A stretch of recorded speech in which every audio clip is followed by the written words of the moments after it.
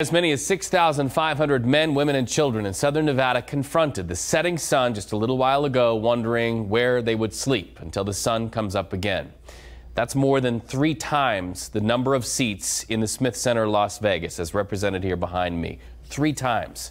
Well, tonight we continue asking why a bill designed to raise money to help these folks ended up gutted in Carson City.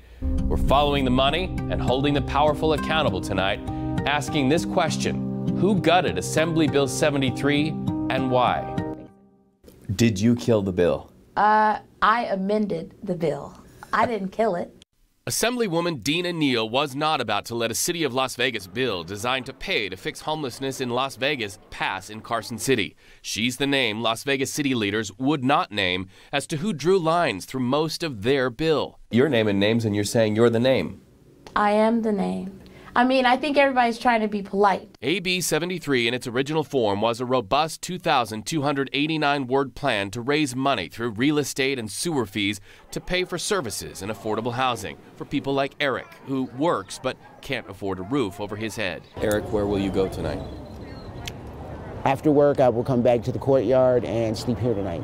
Under the stars? Yes. Eric will have to wait under those stars because of what happened to Assembly Bill 73.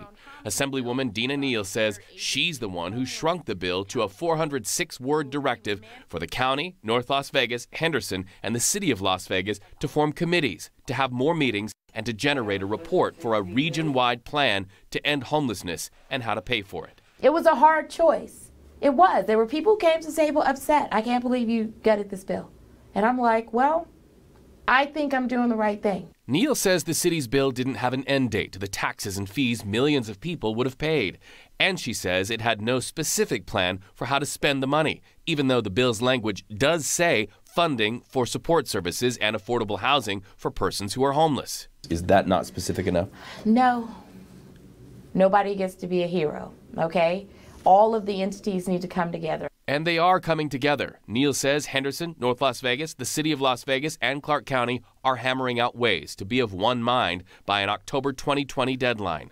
How do you know by October, when the report is due, that anybody is going to be able to get to one mind on this issue? You come back to me and say after a year, we don't have money, we couldn't figure it out, I'm probably going to have a moment. And so will Bob Coffin, who fought to see AB 73 passed before it got amended. He says while leaders meet over more months, people like Eric could die. We lost about 200 and some people on the streets just from exposure or from perhaps an assault, but nothing that made the newspapers. So you're saying there's a body count to waiting? Of course there is. Can we afford to wait? No, we cannot afford to wait. I pray that God helps find a solution, helps the people that are the powers to be to find a valuable situation to figure out how we can do this. So we're watching to see how well leaders comply with the mandate to come up with a plan in compliance with AB 73. We've interviewed people in Henderson, Las Vegas, leaders at Clark County, and we're still waiting for North Las Vegas leaders to agree to an on-camera interview.